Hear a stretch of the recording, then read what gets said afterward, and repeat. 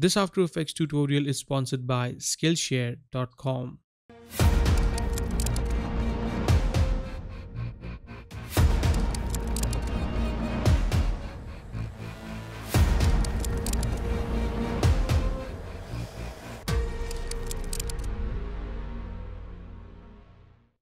Hey guys, what's up? I am Nikhil from 𝗏𝑚otions.com, and in today's After Effects tutorial, we will create a very dynamic looking logo animation inside of After Effects without using any plugins. Everything that you see right now is made inside of After Effects, 100% After Effects, no plugins required. So we will take a look at various different techniques throughout this complete tutorial. So make sure you stay tuned throughout the end of this video and you don't skip on anything. Also, you can follow me on Instagram at 𝗏𝑚otions. All the links are in the description below. With that said, let's jump into After Effects and let's get started with today's tutorial.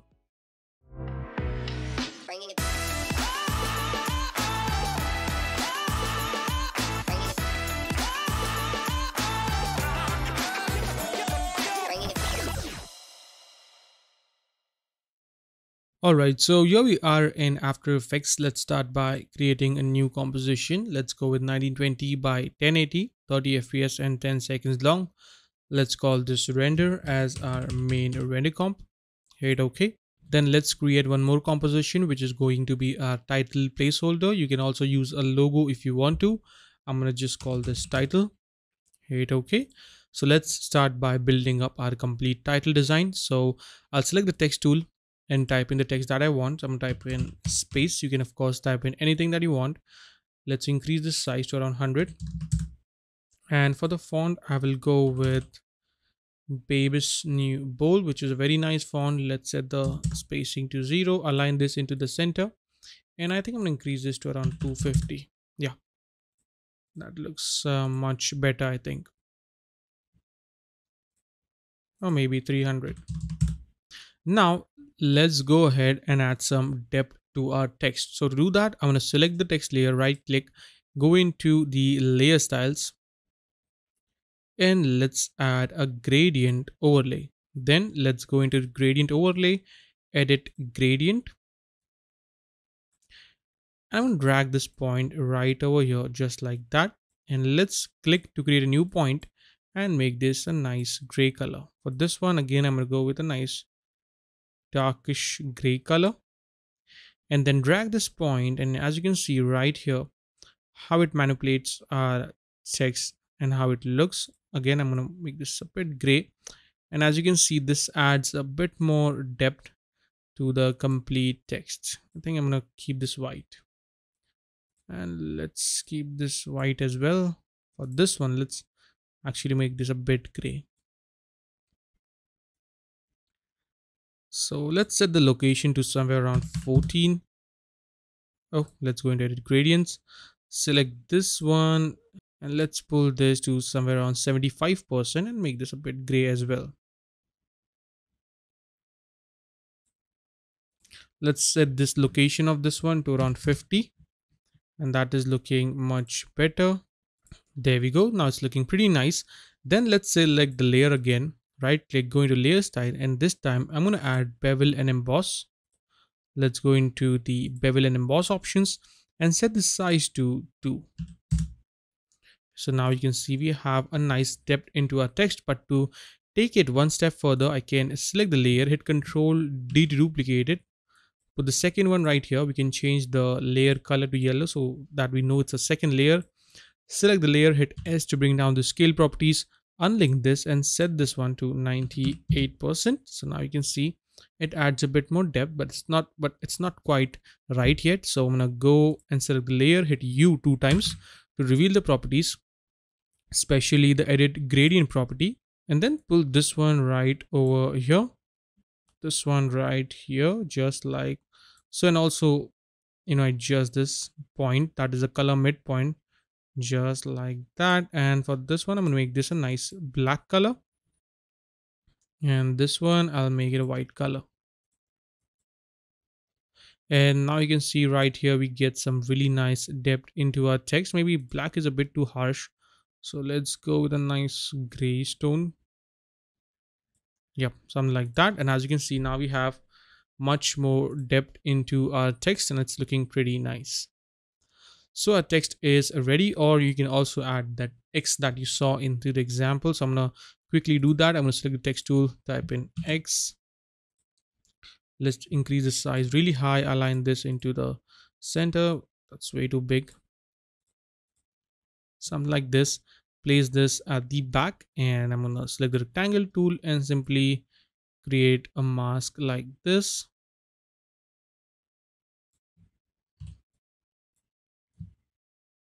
And click on invert. So we have our X. We can simply copy the layer styles from here. So I'll select the layer styles, hit Ctrl C and hit Ctrl V to paste it onto our X, and that is looking pretty sweet. Maybe I need to adjust the mask a little bit. So I'll drag the points just like that, and now it's looking pretty nice.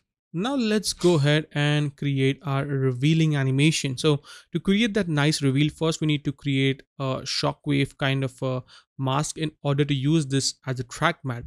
So I'm going to create a new composition, call this let's call this matte, hit OK, then hit Ctrl Y to create a new solid, call this layer. Basically I'm going to make this white, hit OK, and then from the center I will create a circular mask by using Eclipse tool. So I'll select this, hold Alt, Control and Shift at the same time to create a mask like so, and I'll make this a red color mask.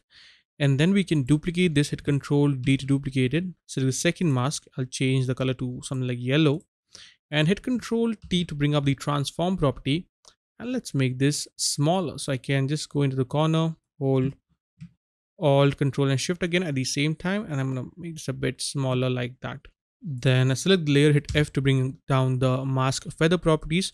Feather the red one, the red mask at 5 pixels, and feather the yellow mask at 150 pixels. Then I would change the yellow mask to subtract, and boom, we have a very cool look. And now we need to create this or turn this into a shockwave. So in order to do that, I'm going to create a keyframe on the mask path of both the mask. Now I'm going to go at around 6 seconds, create a keyframe on the mask path of both the mask, select both the mask and hit Ctrl T to bring up the transform properties. And right here from the corner, I'm going to hold Alt, Shift and Control at the same time and pull this out of the frame. So now we have a keyframe right here.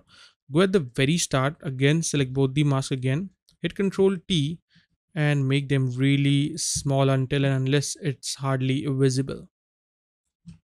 Something like this. And I can just simply move them one frame forward. So now we have something like this, which looks like a really cool shockwave. But to take this one step further, what I can do is I'm going to select the layer, go into Effects and Preset and search for turbulence displays. Let's bring down the amount or increase the amount to around 70% and bring down the size to around maybe 16 or 18 should be good. Let's actually go with 14, I think. Yeah. Then let's increase the complexity all the way up to 10. And now we have a really cool kind of a shockwave effect. It looks pretty damn cool actually. You can always play around with the mask feather in order to change the way the effect looks. So I'll set this to around 200, I guess. That looks much better. So our shockwave matte is ready. Now let's start building up our complete scene. So I'm going to create a new composition, call this scene build or build scene, whatever that you want to call it. Hit OK. Now let's drag the title composition right here. And then on the top of that, I'm going to drag the matte composition, hit F4 and change the track matte of this one to alpha matte. So now we have this really cool look, as you can see. Pretty nice. Now let's add a very cool effect on this known as the card wipe effect. And I'm going to go at the very start and set the transition completion to 50%. All right, bring down the transition width to 20%. Set the back layers to none, and let's increase the rows to around 50 and increase the columns to around 20. Then I'll change the rows and columns to columns follow rows, set the flip axis to random and the flip direction to random as well. Set this one, the gradient layer, to none. And then let's go into the rotation jitter and create some animation here. So let's create a keyframe on the X rotation jitter speed, Y rotation jitter amount, Y rotation jitter speed, and Z rotation jitter amount. Let's set the X rotation jitter speed to around 3. 3 should be fine. Increase the jitter amount to around 60, which would be pretty intense. And let's increase the jitter speed of Y to 2.5 and the Z rotation jitter amount to around, let's go something like 8.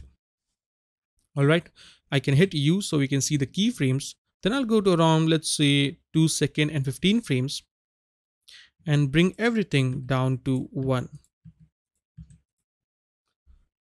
Now we can see the animation is only happening from the right side. So I believe we need to change the back layer to title. So now it appears properly. And that is looking pretty nice. Now let's go into effects and preset again. Let's add some color to this. So I'm going to add a fill.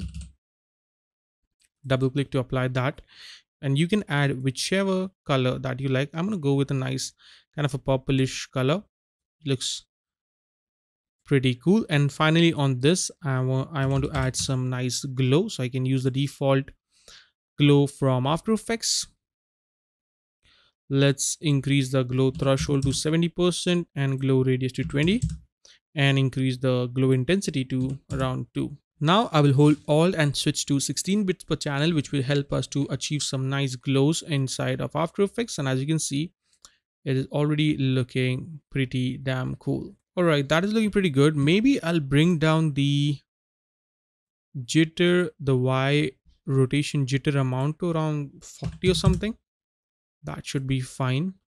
Now let's create a keyframe on the transition completion at 0. Let's go to 2 seconds and 15 frames and set this to 0. So now we have a very nice look, as you can see, but I think I would set this to around 3 seconds, I think. So as you can see, it's looking pretty nice. Maybe I'll tweak the feather a bit. So I'm going to hit F and bring down the feather to 150. Let's go back into our scene build, and that is what I am looking for. All right, that is looking much better. Now select both the layers, hit Ctrl D to duplicate it, and we can change the color of these two layers to a different color. And then go at around maybe, let's say 10 seconds and move these two layers forward by 10 seconds. So we have a nice overlap of two different layers, which looks pretty cool. Now let's select this one, and I'm going to use a really interesting effect on this called the CC ball action, and bring down the grid spacing to 2 and the ball size to around 40. We get this really nice effect. I think looks pretty damn cool. As you can see, pretty nice. Now I can simply select these 4 layers, hit Ctrl D to duplicate them and make them a bit more intense. I can also select these titles and change the blending mode to add so that they look a bit more brighter here, and we get a really interesting look. Pretty awesome. I think 10 frames is a bit too much, so I'll go to around 5 frames and move them forward by only 5 frames. So now you can see we get a really interesting revealing animation. Before I proceed further with this tutorial, let's take a look at today's sponsor, Skillshare. Skillshare is an online learning community for creatives where millions come together to take the next step in their creative journey. Skillshare offers thousands of inspiring classes for creatives and curious people on topics including illustration, design, photography, video, freelancing, and more. Skillshare offers class designed for real life, so you can move your creative journey forward without putting life on hold. You can check out this animation course for motion design on Skillshare to learn more about motion graphics and animation. Skillshare is also incredibly affordable, especially when compared to pricey in-person classes and workshops. The first 1,000 people to use the link in my description will get a free trial of the Skillshare Premium membership. Now I'm gonna select the title composition and drag and drop it right here. We can change the color to something like a red one, so we know that again it's a different color, it's a different layer. I'll go to around 10 frames and move this right over here. Select any title, copy the card wipe effect, hit Control C and hit Control V to paste it, and it looks pretty weird at the moment. So to fix this, what I'm going to do is change the back layer to none, and let's go into effects and preset and use a simple linear wipe. Double click to apply this. We can also solo this up, and then let's set the transition completion to 50%, and then let's change the wide angle to -90 degrees. So now we have a really nice reveal. As you can see, looks pretty cool. Let's duplicate this, hit Control D, and then let's rotate this at 90 degrees, and let's change this from right to left. So now we have a really nice reveal. Pretty cool. So now let's turn everything on, and now if I preview this, you can see we get a really nice look. Maybe I'll increase the keyframes, timing of the keyframes a bit more. So I'm going to hit U. Let's make some room right here. Select the keyframes and drag them a bit more forward in time. So now it happens a bit more slowly. Now let's go to around 2 seconds. I'm going to select the title layer, hit Control D to duplicate it, and I'm going to delete everything like the card wipe, the linear wipe, just the text, and then hit T to bring down the opacity. Create a keyframe, go right here and set this to 0. Let's select the keyframes, and I'm going to hit F9 to ease them. So it animates like so. Let's see where it ends. So somewhere around there, and then maybe I'll bring this a bit more closer.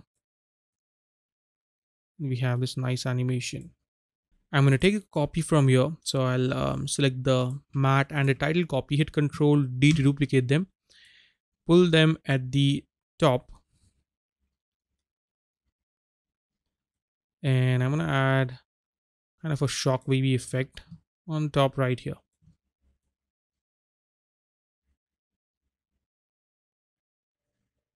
So we have this really nice overlay. As you can see, it looks pretty damn cool.